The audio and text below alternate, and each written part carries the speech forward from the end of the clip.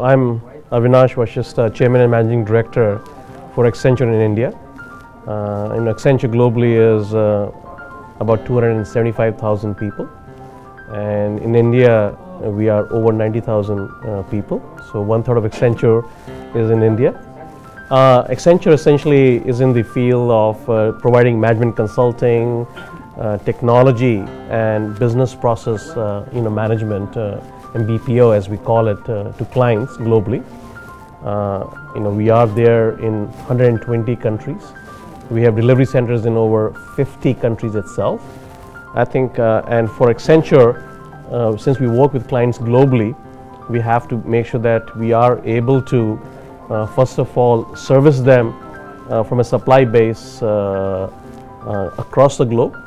Also, I think if you look at it as to we are looking at what the client needs and how the technology changes that are happening today can be best leveraged to be able to provide the best outcomes for our clients.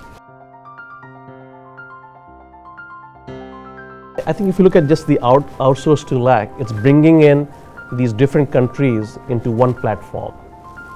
Because if you look at certain countries which are very good in outsourcing, like India and Philippines, they have scale on their side. I think to me, Latin America, the scale is all about the region as a whole and not just one given country.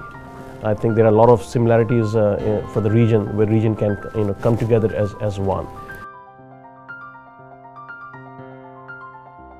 The opportunities that exist for Latin America is what's happening globally right now.